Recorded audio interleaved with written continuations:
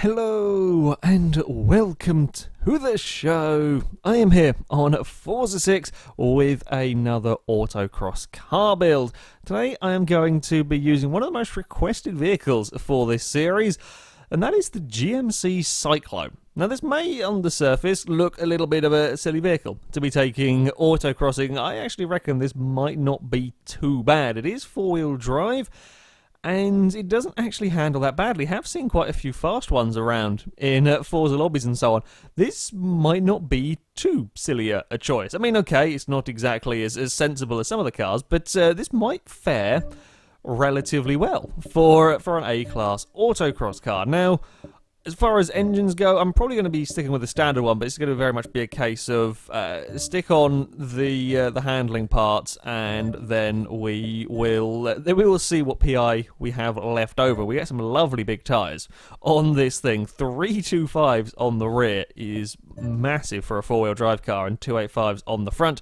Yeah, always quite nice. You may see various parts, probably most of the parts I think here are actually already owned, because this was the Syclone that I maxed out for a city car build at some point.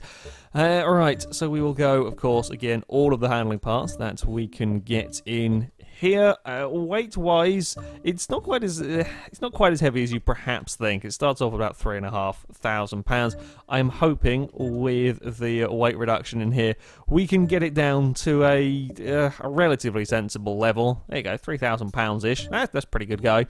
Can't complain too much at that. While we're here, shall we go stick this stuff here on as well? Might be able to get it just maybe fractionally under £3,000 with exhaust and so on.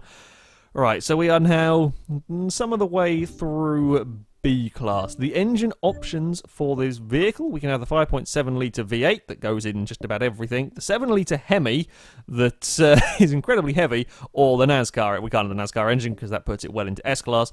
I think we're just going to stick with the standard engine. To be honest, I don't think we need to worry about going for any of the upgraded engines, so we will go through here and stick in this stuff as well. Gearbox, clutch, and driveline. I will put in a diff just for good measure. Yeah, I think we will probably be getting the weight down to under £3,000, which is pretty good going for a pickup truck. There we go. Right, to the engine then. Now, I'm going to hazard a guess we're probably going to need... I was expecting that to add a bit more power to it, I will be honest. We're probably going to need to go... Here we are, I suspect, going to need to get camshafts in to get it up through the class. I'm hoping... Do we have to go... We'll have to go turbo. We're going to have to go turbo. Never mind, so we will be able to get more than enough power out of the engine. Do I go for turbo or camshafts? I'm not entirely sure which is the best way to go. I'm going to stick on all the little parts kind of around here now. I should probably go find the light ones as well while I'm doing this. Let's go stick that on there. I think we're going to stick with camshafts for now on the Cyclone. Yeah, what we'll do is we'll go stick with this on here, and then we will stick a flywheel on. That works for me. Okay, 420 horsepower, near enough 470 foot-pounds of torque, so power and torque pretty good. It is a little bit of a heavier vehicle, 2,900 pounds. There's small fear of understeer, perhaps, from this. One thing I did notice, 0 to 60 time, 2.9 seconds. That's good acceleration. That's really very, very good acceleration in this vehicle. Okay. It's an interesting one. This I'm still thinking this could be pretty damn quick. So here we are at the Hockenheim circuit, ready for my 3 attempts through the autocross course. Our current target time is a 2:05.6 set by the Volkswagen Beetle. And I'm not particularly expecting the Cyclone to challenge that. That is a ridiculously fast time. Perhaps a better target, we maybe see it look at trying to beat the Escort. That's the current fastest four-wheel drive car, 2:07.5. I mean, it's all going to come down to just how well this car drives, though. I really am not 100% sure what to be expecting from this vehicle, other than it's going to have, I suspect, pretty damn good acceleration. In here. Fingers crossed it has got plenty of control though to go with all of that acceleration. It's not too bad through the first gates and then get it stopped. The brakes, we may have another car that doesn't quite have the most fantastic of brakes, simply because it is that bit heavier than a lot of the vehicles. Oh, we did clip a gate on the inside, apparently. I thought I got away with that, but we have to obviously leave a little bit more space. It's a little wider than perhaps I am expecting from the Cyclone. It's certainly not too bad around here. The back end is now. I definitely clipped that one. That was me trying to turn it a little bit too soon. Oh yeah, we do not have the brakes for that bit there. And oh, get off the grass. It's not a fun place to be in. Can we be flat through here? No, we can't. Not really. I think there's a little bit too much in the way of understeer. I am clipping a lot of these. Again, I didn't think I'd clip that one, and in the rearview mirror, the barrel hadn't fallen over, so it must have been the tiniest of touches. We're going to need to leave these gates just a little bit more space. This is slightly wider than I am currently thinking it is. I was expecting a little bit more in the way of acceleration as well from this truck. It wasn't particularly fast down that back straight. Yes, I did have to have a little lift through the fast corner, but even then it was only just over 100 odd miles an hour. We're seeing cars getting up towards 120 down there, and I would have thought with this thing's acceleration perhaps we would have seen it quicker down that part of the course. Go through the tunnel though, no problems. Again, jump on the brakes down here. We shouldn't be not too bad through here. I can just kind of blip the throttle to get enough understeer to get it around the RC gate.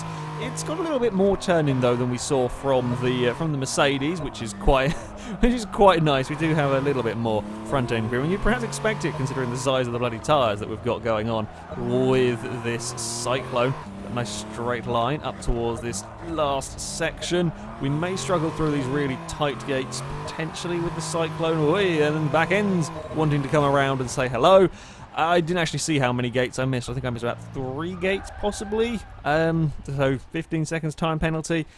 It's a start. It's a start with the Cyclone. Right, on to our second attempt. Got to make sure we remember the width of this vehicle. A couple of slight clips on some gates. So yeah, remember the width of the Cyclone, and then we are all good. Hopefully, at least try and find some time wherever I can around here. Having four-wheel drive is nice, being simply able to just boot it out of every single one of the corners, although on the most part of the cars we haven't really had too much of a trouble. We've got to be really quite slow through that section. That is not particularly fun. Surprisingly, I'm saying this, I was kind of expecting a bit more understeer there. We don't actually have that much in the way of rear grip for the high-speed change of direction. We have plenty of traction, we're not spinning the wheels up because we're four-wheel drive, but through these fast gates, the back end is more than happy to sort of wiggle its way around, which is not quite what I was expecting from the side. I was expecting to have more understeer through these high-speed gates.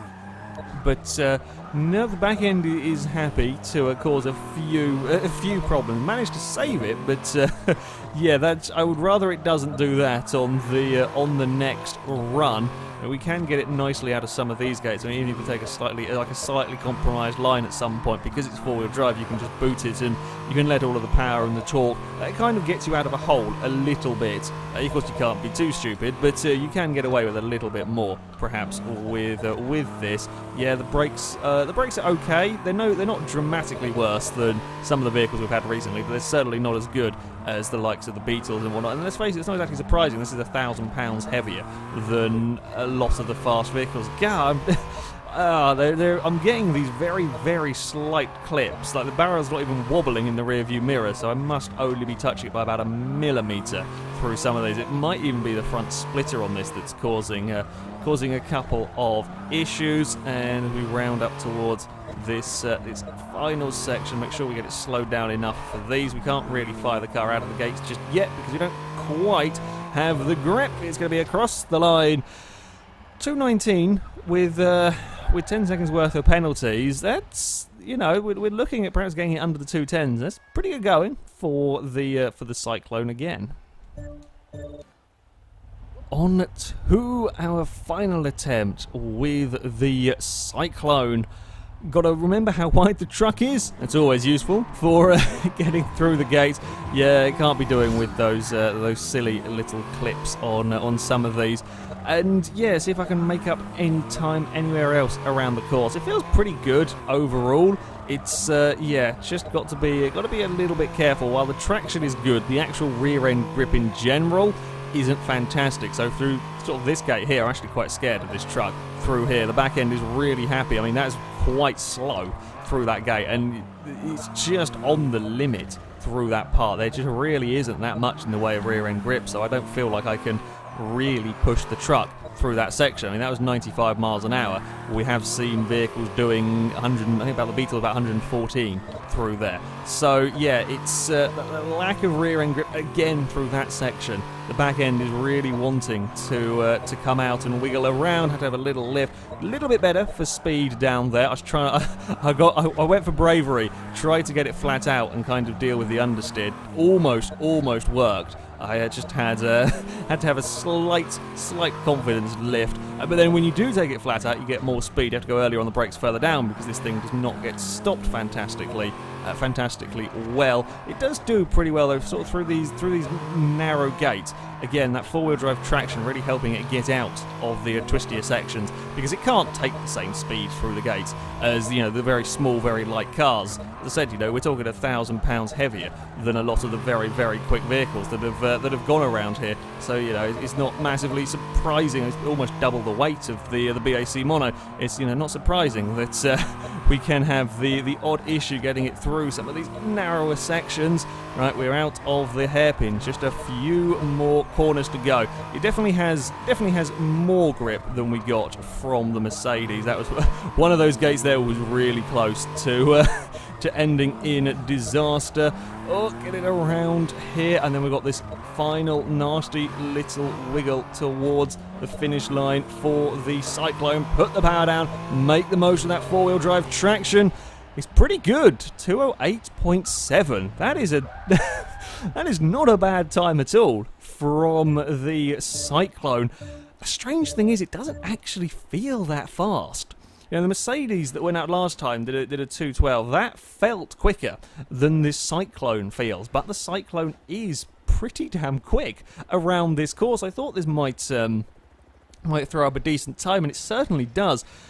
Gotta be wary that the lack of rear end grip through the high speed sections is not what I was expecting, and a little bit on the scary side, I'll be honest. Of course, traction isn't an issue, being four-wheel drive. You can fire it out of the gates very well, but the high-speed change of direction, the rear does kind of want to let go, and there is certainly some understeer to contend with as well. But the 8.7 will put it into 15th place. It's only half a second down on the Honda NSX. It is just over a second down on the Escort Cosworth. It's that's a decent time from the Cyclone, certainly. Yeah, it's not up there with the very top, with the very fastest cars, but this is almost a 3,000 pound pickup truck going up against tiny lightweight sports cars at an autocross course, where it's all about handling and quick changes of direction. This does do very well. It does very well around this course indeed.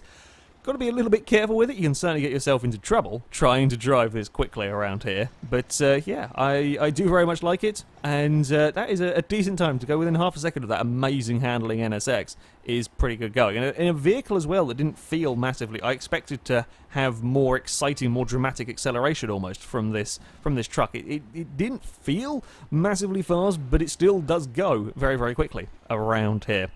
Anyway, that is it for this video, guys. Thank you very much for watching, and until next time, goodbye.